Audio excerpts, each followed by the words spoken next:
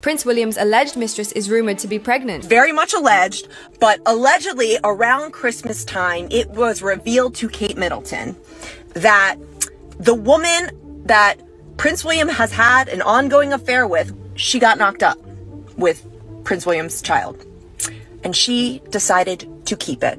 And it was brought to light around the holidays, and Kate Middleton, rightfully so, had a nervous breakdown. And that's allegedly what's going on. This rumor just dropped, and people online have watched this video 10 million times already because it's been almost 3 months since Princess Kate Middleton was last seen in public.